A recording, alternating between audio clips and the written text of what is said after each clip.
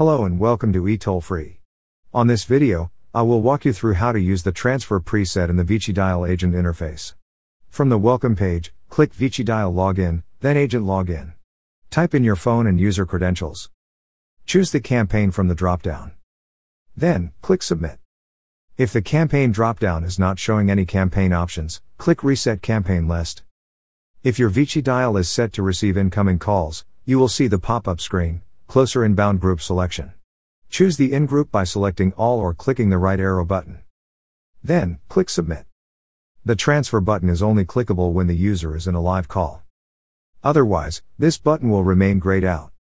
Once the user receives a live call to transfer, click the transfer button on the left. At this point, you can either keep the caller on the line or place it on hold by clicking Park Call. Now, click the Transfer Conference button when it's pink. Then, the Presets button. The transfer selectable options will pop up on the right. Choose the name you want to transfer the call to. The number will then populate to the number to call field.